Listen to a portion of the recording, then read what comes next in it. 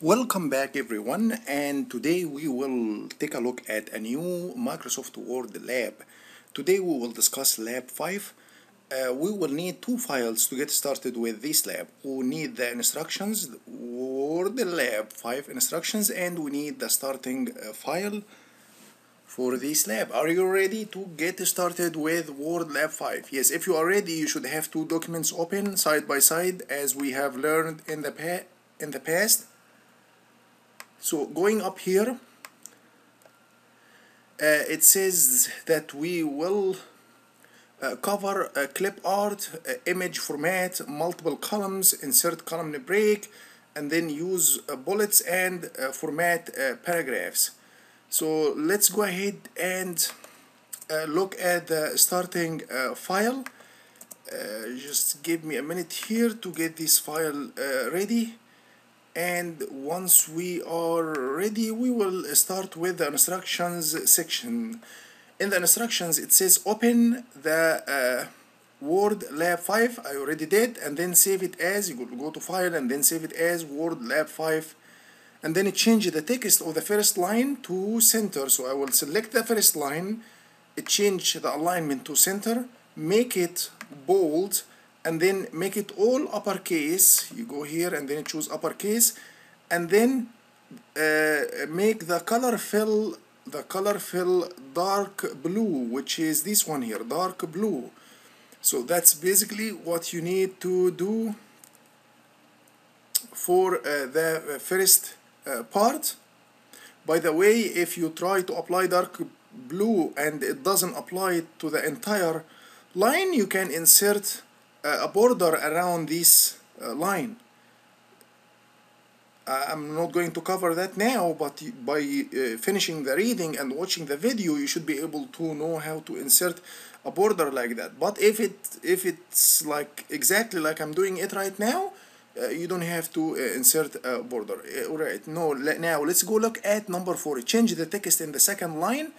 So I will select the second line and then make it center, and then make it all uppercase, and then make it bold, the size to be 16, size 16, and then size 16 one more time, and then the font built MT.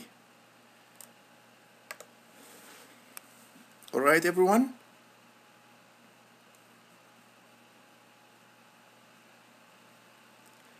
Let's look at number 5. Highlight the remaining text and then apply the no spacing style. You will highlight all of the remaining text all the way down. Control A will not work this time because I need only to apply the no spacing to the remaining text. No spacing now, I don't have any spaces in the text below this section. Computer software specialist, and then we have some text below it. Alright, so now it says here highlight the remaining text, apply no spacing. We already finished that. Bold the heading of each paragraph as shown in the sample solution below. So there is a sample solution here, and it's telling you here bold the header of each paragraph. So our program, opportunities for employment, opportunities for advancement, special consideration, and then first year, first semester, second year, and then third semester, fourth semester, and then graduation. You need to bold all of these elements. So to do that, since I have many things that I need to select from, an easy way to do that, you click on the first one to select it, which is about our program. Alright, so now I selected the first header. Now you scroll down, and then, or what you can do, you can make these bold as you see it here, and then double click on the format painter, and then keep pasting the format or applying the format from the format painter to the remaining headers. Opportunities for employment, and then special consideration, and then first year, first semester, A lot easier, right? Or you can press control, you select the first one and then press control and keep selecting each header, and then you apply bold to all of them. But this is going to be a little bit challenging, especially if you lose the selection. You will have to repeat that again. So now let's go to second year or second semester in the first year. Okay, now we have here graduation. I know that we have to select graduation, and then fourth semester. Then where is third semester? Here, second year, third semester. Perfect, perfect. So once you are done with all of your selection, what you need to do, you need to press escape on the keyboard. Now let's go back. I already looked at the sample solution. Now I will go up here. As shown, change the page layout to 2 column with line between. So I need to change the page here. Starting from here, I will select all of the remaining text, and then page layout, and then I will go to column, and then I will choose 2. Right, I have line in between because I configured that from before, but in your scenario you will need to go to columns and then click on more columns, and you will choose 2 and make sure that line in between is selected, and you can even change the spacing. So please everyone, make sure that you select the text. You don't apply it to the entire document, only to the selected text as you see it in the video right now. Okay, highlight, bold the remaining header of each paragraph, and then change the page layout to 2 columns with line in between. Change the page layout. Let me add here, change the page layout below the title to the text. Below the title. So when you work on this lab, you know exactly what you need to finish. The title is computer software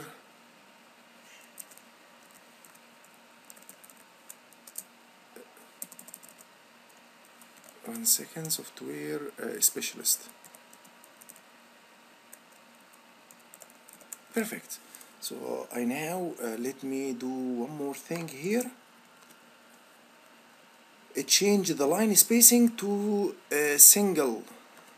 So I will select this entire text here all the way down, and then I will go to home and then click on line spacing single. It is single already, so now I don't have to make any changes because it is already single. Now it says here, indent the first line of each paragraph by 1/4 of an inch and justify all paragraphs. So as you can see here, if you go look at the demo solution, you need to indent and justify, but I will update this because the justify is not showing here. So I will come to the first paragraph here, select this first paragraph. Right now I will go to the dialog launcher, or the launcher dialog, whatever you want to call it, and then you go to special line and then 0.25, 1/4 of an inch, and then click OK. Right, and then you use justify. So justify. Now look at the paragraph. You copy this using the format painter, and then you apply it to the paragraph below it, but leave the title alone. Don't change anything that has to do with the header. Okay, leave the header alone of each paragraph, and then I will do that. Okay, well, I lost the format painter, so I need to double click on it, so I keep it with me, and then I keep applying that to this section. I apply that to this paragraph too, but I need to make sure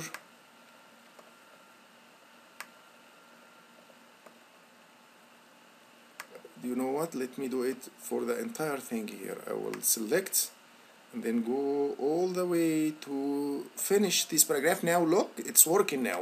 Why? Because I selected the entire paragraph. You don't really need to do anything with the actual course name here. I will just press escape.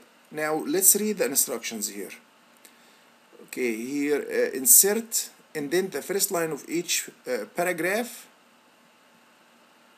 by an inch and justify as shown in the sample solution. I think that's fair, right?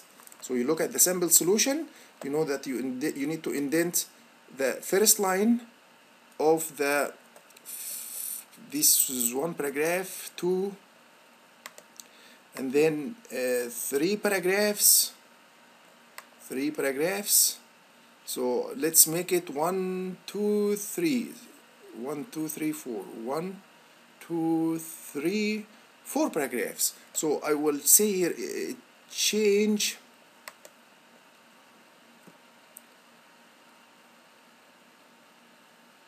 indent the first line of the first 4 paragraphs. So now you know that you need to do it for the first 4. Change the first line of the first 4 paragraphs, alright, by quarter of an inch and justify as shown in the sample solution. Insert a column break before special consideration heading. So where is special consideration heading? You need to scroll down. Here is special consideration heading. So you click at the beginning of it, and then you go to page layout, and then you click on break, and then you choose column break. That will shift this whole paragraph to the second column. Are we good? Perfect. Insert a column break before the special consideration heading. Let me bold it here so you know exactly what I am talking about. Special consideration heading. Now change the font size of each paragraph's content to 10. So let me go to home here. I need to change the font size for this paragraph to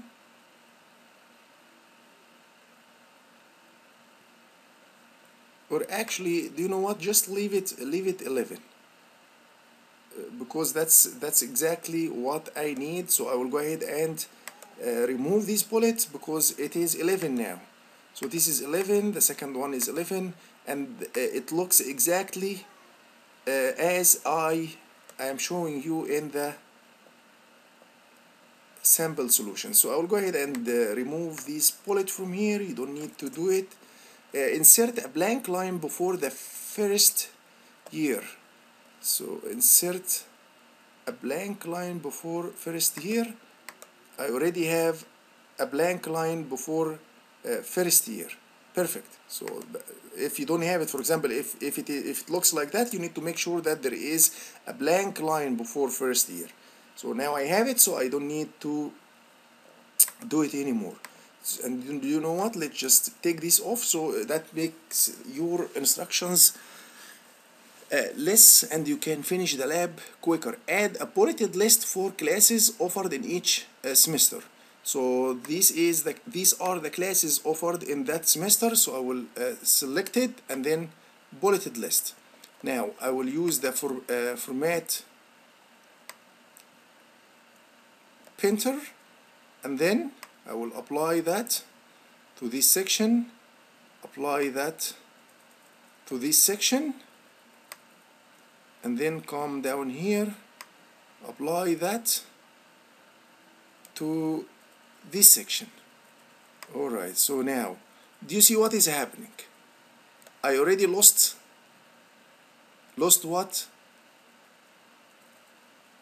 My column jumped to the second page, and I don't need that. So let's go back here. That's why in the instructions it says please make sure that you change the text to 11. So I will undo here and bring back the font size to 10. So if I go back here and change the font size to 10, that will fix this issue. So I will select the first paragraph, change the font size to 10. I will do the same thing for this one here.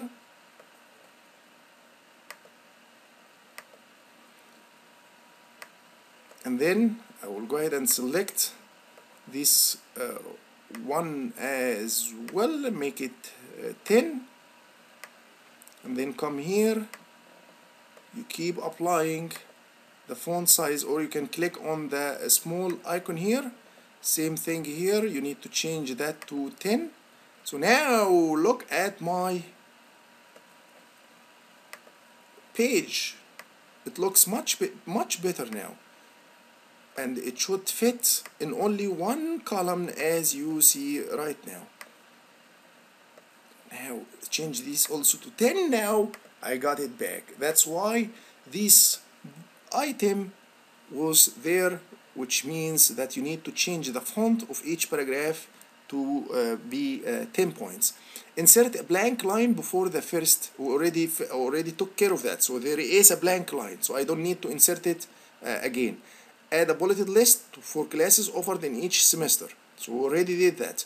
Then change the zoom level to 60, so I will go ahead and change the zoom to 60 so I can see the entire document or page. Now insert a graduation clip art at the bottom of the first column, so I will go to insert and then online picture, and then I will type here graduation and then press enter.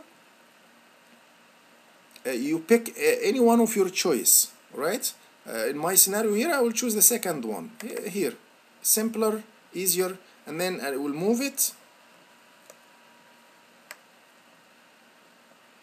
to the here to the bottom of the first column. Now please make sure that you click on this layout option and then choose surround text. Now make sure that you drag it, position it. I need you to change the size to be 1.5 by 1.5, 1.5 by 1.5, but make sure that the clip art is selected. Now I have this image now. Look, I can move it anywhere inside my document. So insert the graduation art 1.5 by 1.5. Apply the plastic wrap artistic effect. So you need to go to artistic effect and then look for plastic wrap. You need to go over them until you see the name that is mentioned. So where is plastic wrap? Not this one. Marker, pencil. You keep moving until you find it. That's how you create a good, well-formatted file. You can also use this technique, for example, in the future, if you need to create a menu for a restaurant. Now you know how to create. I think that's it. This is it. Plastic wrap. Yes, perfect. So now I have the plastic wrap effect, and the reason for choosing a style or artistic effect like that, so you can look at the options that you can use inside Microsoft Word to change the image. And in the lecture, if you watch the lecture for Microsoft Word, you will notice that that was covered completely. Now save and upload Word Lab 5 to Blackboard. Now I need to save this file and then upload it to Blackboard. Everyone, please. And that takes us to the end of this lab. I hope you did learn something new today. I will see you in future labs. Thank you, everyone.